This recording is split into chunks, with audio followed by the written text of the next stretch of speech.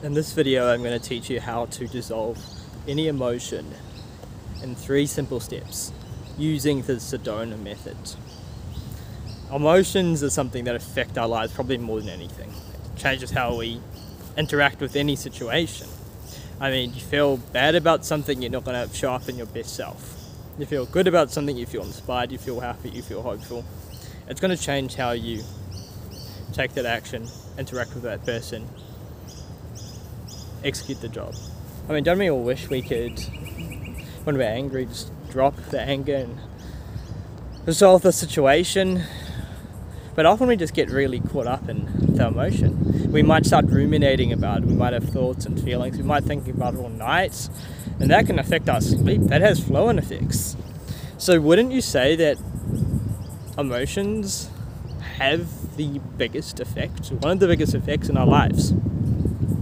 If we can master our emotions, or at the very least be a bit better at dropping the emotions that negatively impact us, I think your life will improve a lot. And it has improved a lot for me following some of the techniques I'm going to teach today. Starting from the Sedona Method. Sedona Method is a letting go process. It's a method that was created to be really simple, to allow people to drop emotions in a systematic way. It's comprised of 3 steps, 3 simple steps, and I'm going to be covering them in this video today. In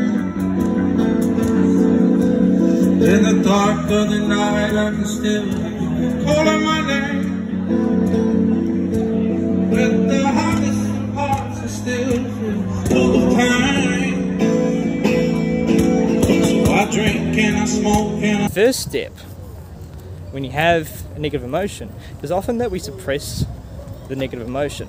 We stuff it down. We don't want to even look at it. And we might start ruminating about it too. So it could be one of the two. We could either ruminate it and keep on creating more of it, or we could suppress it and hide from it and not want to look at it. Meanwhile, it's infesting us, it's eating us up in the inside. We're feeling bad, but we are avoidant. So the first step is to welcome the emotion. Welcoming is not necessarily thinking about it. It's about not resisting it and allowing it to come up in whatever form it comes up in. So the emotion that can start to come up, you can start to really feel it. It can become more intense. The idea is you are the silent observer, watching it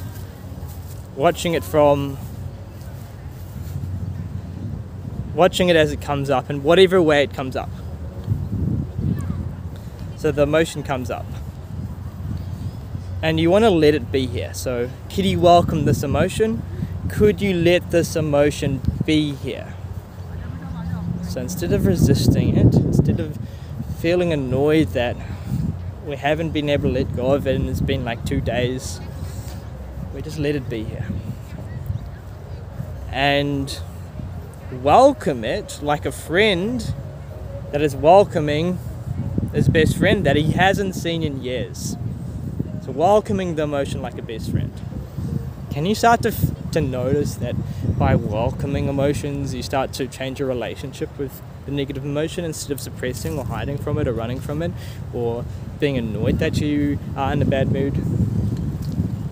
You're now allowing it to be here, and allowing something to be here is giving it the love, the unconditional love it needs.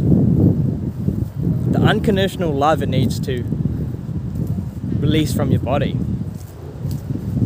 So that's what welcoming is.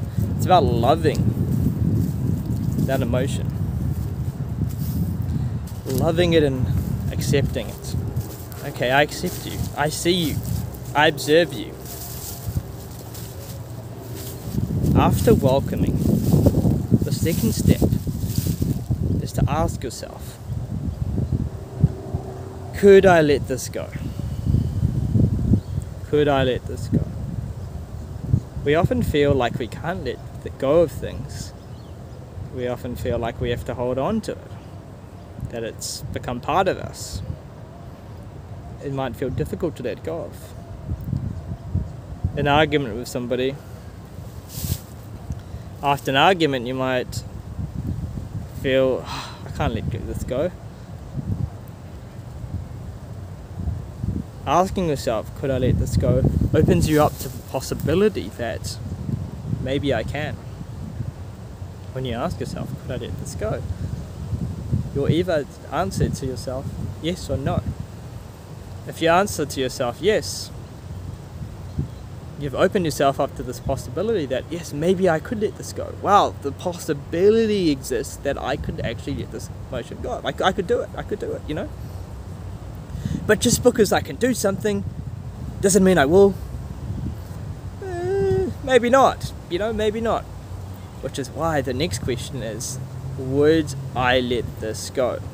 I could do it, I know I could, it's in the possibility of the universe, the multiverse, it's possible, yeah, I could let this go, I could.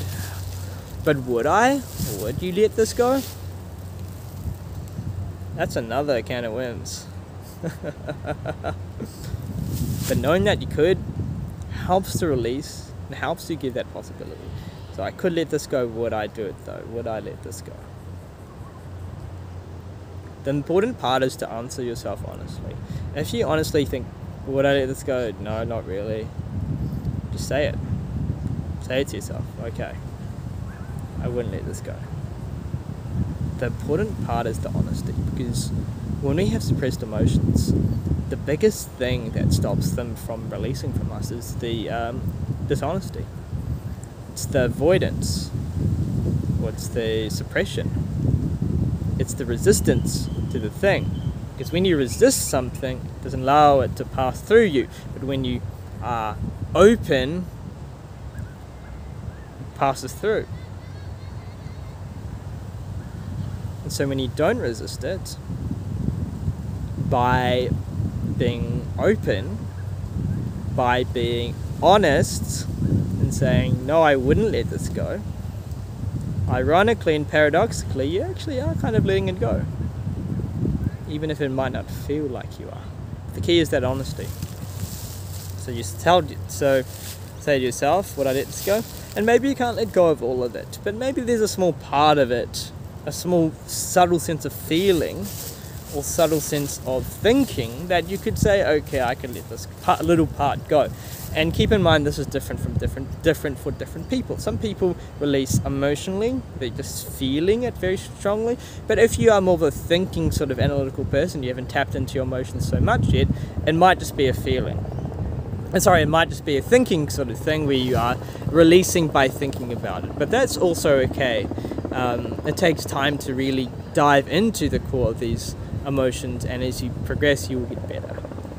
So, would I let this go? Yes, I would let this go.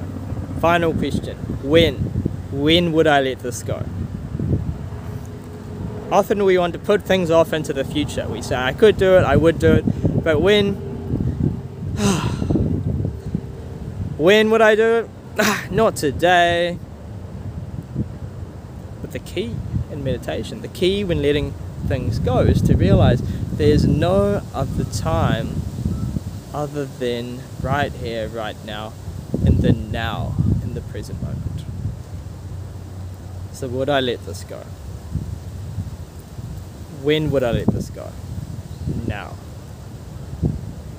By saying now, I'm making the decision to let go of this right here, right now, in the present moment, which is the only time that exists, which is the only time that you can actually let go of things. So here's just a recap of the Sedona Method. 3 steps, or 4 if you want to think about it like that. Could I welcome this? Could I let this emotion be here? So think of your situation that's caused you the dramas. The emotions are coming up, you're feeling frustration, anger, sadness, grief, shame, whatever it could be. Okay. Could I let this be here? Okay, it's coming up, could I let this be here? Really tapping into the emotions of my body. Okay. Could I welcome this? Could I let this be here? Yes. Welcoming. Could I let this go? Could I let this go? Yes. Would I let this go? Yes. When would I let this go? Now, it's so simple, guys. 3 simple steps. But if you can practice this, and it sounds kind of crazy, I'm just saying it right now, and you're not actually, if you're not actually doing it, then it's going to be harder for you to understand. But if you keep practicing, if you practice this after this video, practice the simple 3-step process on any emotion, you'll find massive impact. And you'll find that these 3 simple steps is the key to actually letting go of any emotion. It's really simple, but our mind, our analytical mind, makes us feel like it's a really complicated process. It feels like we have to do all these things, we have to argue with ourselves, but that is more part and parcel of more resistance that's stopping us from letting go of the emotion. So just practice this, guys. 3 simple steps, practice it, and I think you'll really find it helps you. Catch you later.